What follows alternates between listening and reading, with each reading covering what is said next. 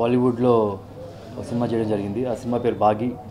ఎలా అయితే నేను తెలుగు ఇండస్ట్రీలో ఫస్ట్ ఒక చిన్న విలన్గా చేశాను ఎంఐ చేసేవాళ్ళు, అలాగే ఫస్ట్ టైం బాలీవుడ్లో ఆఫర్ కూడా విలన్గానే స్టార్ట్ అయిందనమాట. So very happy. చాలా మంచి రెస్పాన్స్ వచ్చింది. నేషనల్ మీడియాలో మంచి అప్రిసియేషన్ వచ్చింది నా వర్క్కి. అండ్ సినిమా కూడా కలెక్షన్స్ వైజ్ మంచి కలెక్షన్స్ కూడా ఉంది. చూస్తే కనుక 3rd highest collection of the year లాగా ఉంది. ఫస్ట్ ఒక షో వేస్తారనమాట యశ్రాజ్ ఫిల్మ్స్ స్టూడియోస్లో. ఆ నైట్ అక్కడ వేసినప్పుడు నేను ఇక్కడ ప్రమోషన్స్లో ఉన్నాను. సో ఆ షో చూసిన తర్వాత చాలామంది అక్కడి నుంచి కాల్ చేశారు. ఎస్పెషలీ తరుణ్ ఆదర్శ్ గారు, one of the biggest critics Bollywood ఫిల్మ్స్కి, ఆయన నంబర్ తీసుకొని, నా పరిచయం కూడా లేదు ముందు, ఆయన నంబర్ తీసుకొని కాల్ చేసి మరి చాలా బాగా చేశావు. మెయిన్గా ఆయన ఇచ్చిన కాంప్లిమెంట్ ఏంటంటే డైలాగ్స్ లేనప్పుడు కూడా కళ్ళతో ఎక్స్ప్రెషన్స్తో డైలాగ్స్ చెప్తున్నట్టుగా వస్తుంది. So it's a very good quality అని చెప్పి అన్నారు. So very happy. అట్లాగే శక్తి కపూర్ గారు సినిమా చూసిన వెంటనే శ్రద్ధా కపూర్తో చెప్పి ఫోన్ చేయించి నాతో మాట్లాడారనమాట. సో శ్రద్ధా కపూర్ నాన్నగారు ఆయన నాకు ఫోన్ చేసి మామూలుగా సో సినిమా చూసిన తర్వాత he was giving me his feedback అనమాట. హీ సైడ్ చూడడానికి బాగున్నావు, ఫైట్స్ చేస్తున్నావు, బాడీ ఉంది, స్మైల్ ఉంది, సో అన్నీ ఉన్నాయి, డ్యాన్స్ కూడా ఒకటి పెట్టేయాల్సిందే అని ఫనీగా చెప్పడం జరిగింది. So he was very happy. And ఈ సైడ్ బాలీవుడ్లో షూర్గా మంచి మంచి ఆఫర్స్ వస్తాయి అని చెప్పి ఆయన చెప్పినట్టయితే మంచి ఎంక్వైరీస్ వస్తున్నాయి right now, interesting enquiries. So first of all ఈ ప్రాజెక్ట్ రావడానికి ఎలా వచ్చింది అంటే, ఎస్ఎంఎస్ మూవీలో నాకు జాకీ చాన్ పెద్ద ఫ్యాన్ అనమాట నేను జాకీ చాన్కి.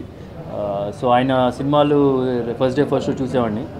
చూస్తున్నప్పుడు జనరల్గా లాస్ట్లో ఆయన రోలింగ్ టైటిల్స్లో ఆయన చేసిన స్టన్స్ అన్ని రోలింగ్ టైటిల్స్లో వేసేవాళ్ళు అనమాట. సో ఆ ఇన్స్పిరేషన్తో ఎస్ఎంఎస్ మూవీలో ఒక లవ్ స్టోరీ అయినా సరే నేను చేసిన చిన్న చిన్న స్టన్స్ అన్నీ సో లాస్ట్ రోలింగ్ టైటిల్స్లో వేయడం జరిగింది. ఆ రోలింగ్ టైటిల్స్ సపరేట్గా యూట్యూబ్లో లోడ్ చేశాను, అప్లోడ్ చేశాను.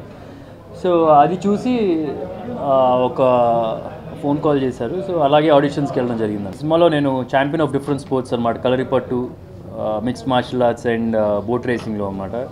సో దానికోసం సపరేట్గా ట్రైనింగ్ ఇచ్చారు నాకు కానీ టైగర్ ష్రాఫ్కి. సో ఆల్మోస్ట్ ఒక 2 months బ్యాంకాక్లో ట్రైనింగ్ చేయడం జరిగింది షూట్ చేయకముందులా. సో కిచా మాస్టర్ అని చెప్పి ఆయన చేశారు. And some of the other trainers కూడా చేశారనమాట, కలరిపట్టు ఎక్స్పర్ట్స్ అందరూ అనమాట. స్టన్స్ ఈరోజు ఇంత బాగా అప్రిషియేట్ చేయడానికి కారణం కూడా the lot of effort is gone in before I shoot చేయకముందులో చాలా ట్రైనింగ్ జరిగిందనమాట. అండ్ ఫస్ట్లో ఈ సినిమా ఫ్రాంక్గా చెప్పండి, ఫస్ట్లో ఈ సినిమా సైన్ చేశాను అని చెప్పినప్పుడు లైట్గా కొద్ది నెగిటివ్ ఉంది మన చుట్టుపక్కల, నా ఇండియా అసలు టాలీవుడ్లో. ఎందుకు సినిమాలు ఇక్కడ బాగానే చేస్తున్నాడు కదా, మంచి స్కోప్ ఉంది గ్రోత్ అవడానికి, ఎందుకు వెళ్తున్నాడు, మరీ ఎక్కువ ఆశపడుతున్నాడు. సో అట్లాంటి ఫీల్ నాకు కనిపిస్తుంది నా చుట్టుపక్కల. కాకపోతే ఎప్పుడైతే ఫస్ట్ ట్రైలర్ లాంచ్ అయిందో, ఫస్ట్ టైం ఒక విలన్కి సపరేట్గా ట్రైలర్ లాంచ్ చేశారు. సో ఆ ట్రైలర్ లాంచ్ అయినప్పుడు ఆ ఉన్న నెగిటివిటీ అలా కొద్దిగా పాజిటివ్గా మారిపోయింది అనమాట. సో ఆల్మోస్ట్ 12 million వ్యూస్ వచ్చినాయి యూట్యూబ్లో. నేను చేసిన తెలుగు సినిమాల్లో కూడా అన్ని వ్యూస్ రాలేదు యాక్చువల్లీ, హీరోగా చేసిన సినిమాలకు కూడా. And so very good, very positive response అండి ఓవరాల్. భయపడింది ఏంటంటే నెగిటివ్ క్యారెక్టర్ చేస్తున్నాను, మనకు ఫీమేల్ ఫ్యాన్స్ ఏమైనా తగ్గిపోతారా, మనం చూసారంటే భయపడతారా బయట, ఆ టైపు అని ఫీల్ అయ్యాను. కాకపోతే నేను ఇప్పుడు నా ట్విట్టర్ కానీ నా ఫేస్బుక్ అకౌంట్ ఓపెన్ చేస్తే కనుక more number of message girls నుంచి, అమ్మాయిల నుంచే ఉందన్నమాట. సో వాళ్ళే ఎక్కువ లైక్ చేస్తున్నారు విలన్ని. వెరీ హ్యాపీ, ఎక్స్పెక్ట్ చేయని రెస్పాన్స్ వచ్చింది. బేసిక్గా అంత పర్ఫార్మెన్స్ స్కోప్ ఉన్న క్యారెక్టర్ దొరకడమే చాలా లక్కీ. ఫస్ట్లో నేను వెళ్ళి ఆడిషన్స్కి వెళ్ళినప్పుడు కూడా అసలు ఎస్ చెప్దామని వెళ్ళాను, నో చెప్దామని వెళ్ళాను. ఎందుకంటే అది చాలా పెద్ద బ్యానర్, సాజిద్ నాడియా వాళ్ళ one of the biggest banner, Salman Khan గారితో, రితిక్ రోషన్ వాళ్ళతో సినిమాలు చేస్తుంది బ్యానర్ అనమాట. సో అలాంటిది ఉన్నట్టుండి నేను ట్రై కూడా చేయలేదు బాలీవుడ్లో. ఉన్నట్టుండి ఒక ఆఫర్ ఎలా వస్తుంది అబ్బా అని చెప్పి ఏదో చిన్న సీన్ ఏమో అనుకున్నాం. సో కాకపోతే స్టోరీ అన్న తర్వాత చాలా ఇంట్రెస్టింగ్ స్టోరీగా ఉంది. అంటే కొద్దిగా వర్షం మూవీకి సిమిలారిటీస్ ఉంటాయి, కాకపోతే చాలా బాగా అడాప్ట్ చేశారు దాన్ని, కొద్దిగా వేరేగా బాగా చేశారనమాట. ఆ స్టోరీలో చేంజెస్ కానీ ఏదైనా. సో వర్షం సోల్ మెయింటైన్ చేస్తూ స్టన్స్ అన్ని కానీ కలరీ పట్టు అనే మార్షల్ ఆర్ట్స్ అనేది కానీ దాన్ని బాగా అడాప్ట్ చేశారు. దాన్ని నెగిటివ్ క్యారెక్టర్ చేసినా సరే నెగిటివ్ క్యారెక్టర్ కానీ హీరో క్యారెక్టర్ కానీ నాకు అది ఇంపార్టెంట్ కాదు. మెయిన్గా నేను చూసేది ఆర్టిస్ట్కి పర్ఫార్మెన్స్కి స్కోప్ ఉందా లేదా అనేది. ఇప్పుడు నేను ఫస్ట్ సినిమా చేసిన తర్వాత నాకు లక్కీగా హీరోగా రోల్స్కి పర్ఫార్మెన్స్ స్కోప్ బాగుంటుంది కాబట్టి అలా హీరోగా చేయడం వచ్చింది. ఒకవేళ నెగిటివ్ క్యారెక్టర్ అయినా సరే పర్ఫార్మెన్స్కి స్కోప్ ఉంది అంటే కనుక డెఫినెట్గా చేస్తాను. కాకపోతే ఇప్పుడు నెక్స్ట్ ఒక ఫిల్మ్ అనుకుంటున్నాం, పిల్లలు గోపిచంద్ లైఫ్ స్టోరీ మీద.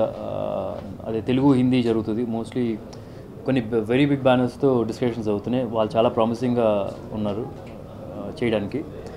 సో హోప్ఫుల్లీ అది ఒక 1 వీక్ 10 డేస్లో అనౌన్స్ చేస్తాం. ప్రవీణ్ సత్తారు అని చెప్పి ఆయన డైరెక్ట్ చేస్తున్నారు. ఇంతకుముందు చందమామ కథలు, గుంటూరు టాకీస్ చేశారు. చందమామ కథలు నేషనల్ అవార్డు కూడా వచ్చింది దానికి. సో ఆయన డైరెక్ట్ చేస్తారు అనమాట. పిల్లలకు ఒప్పించిన దానికి పెద్దగా నేను ఫస్ట్ టైం ఒక సినిమాకి పెద్దగా వర్క్ చేయకుండా చేసే సినిమా పిల్లలకు ఒప్పించిన సినిమా అనొచ్చు. ఎందుకంటే నేను దానికి ముందర బ్యాడ్మింటన్ ప్లేయర్. సో సెపరేట్గా నేను స్కిల్ కొత్తగా నేర్చుకోవాల్సిన అవసరం లేదు.